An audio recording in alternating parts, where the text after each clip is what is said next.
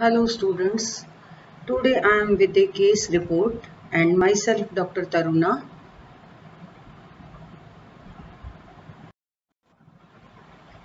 This patient present to the outpatient clinic with swelling of left lower limb for the past 10 years.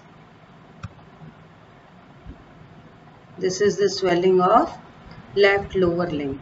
So PBF examination for microfilaria was sent to the microbiology department and the blood was collected in between 10 to 12 in the night.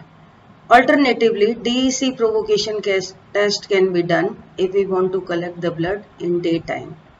So, after GEMSA staining, the picture was like this. This is microfilaria parasite and these are RBC. This is picture of PBF. Transmission of the causative agent. Numerous mosquito vector transmit the disease filariasis. These are Culex, Anopheles, Aedes, Mansonia. So basically this is a mosquito-borne illness. Human beings are definitive host because adult worm lies in the human beings.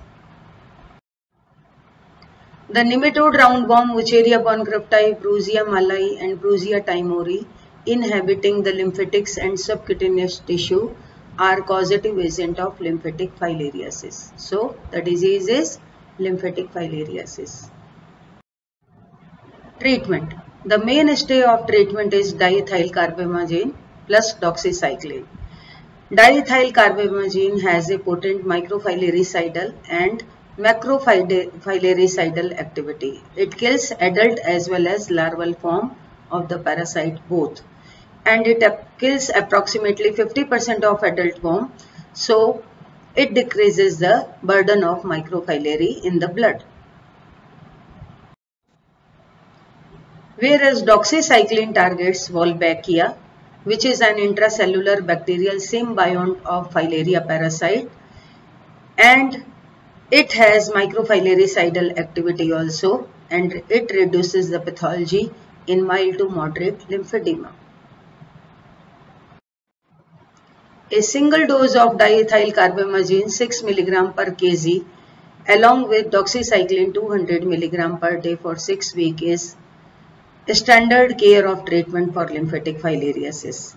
In case of tropical pulmonary eosinophilia, DEC 6 mg per kg body weight per day is administered for 21 days. Thank you very much. If you like my channel, then please share and subscribe, and I am waiting for your feedback. Thank you.